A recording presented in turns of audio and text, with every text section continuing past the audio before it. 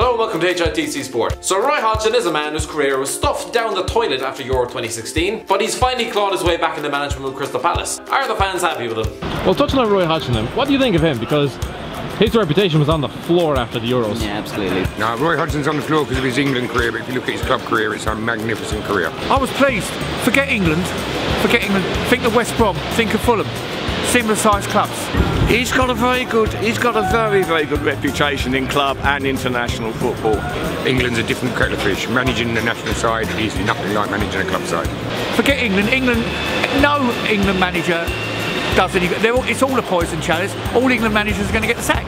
So no, I'm pleased. Give him time. I still think he'll keep us up. But the England national job is well, it's a nightmare for any manager. You just name them and they fail. I had some doubts about his commitment when he's in his 70s, but then I'm in my 70s too. I think it was like a boring appointment, but I can see why it was done. It was my same thoughts with Allardyce. I mean, just thought, yeah, it's not going to like set the world alight, but he could do a job. Brilliant at Fulham, brilliant all over the world. He's managed all over the world. He can talk to the players. He speaks 8 languages, I think it is. So it doesn't matter what nationality a player comes in, he'll speak to them in their language. He's a great motivator. He picks a good side. He keeps it simple. Most people were sort of thinking, oh, he's the guy who lost Iceland. He must be awful. Yeah, but most sensible Palace fans didn't, because they know what he can do.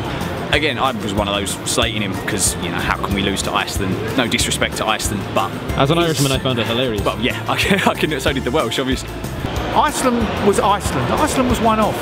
We were all gutted about Iceland, but it could happen to anybody. Forget it now. Let's see what he can do. But I'm still confident. I'm not giving up yet. This team can do something, and I suppose Roy could do something. I just think January needs to come around. Steve Parish needs to open his wallet up, and we need some points badly. I'd take some draws. As a club manager with teams of our Palace's level, you look at what he did at Fulham, what he did at West Brom. I think for the moment he's, after well, obviously the Dutch experiment didn't work, I think he's the right man at the time. Who knows if Allardyce would have stayed, whether we'd still be in this position or not. You never know, but I think at the moment he's the right man, and then give him what, a couple of year and a half, see then who's available. I don't know about his spirit. I mean, he looks happy on the training ground. He's always laughing and joking. It's his local club.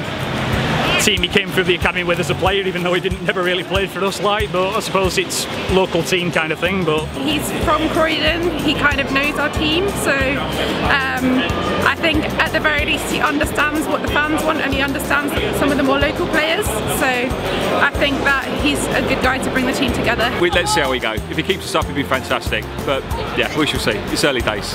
Oh well, I'm just going to have to see how it goes. I'm not losing any faith, I'm just going to have to keep up. Thanks for watching. Don't forget to like, share and subscribe.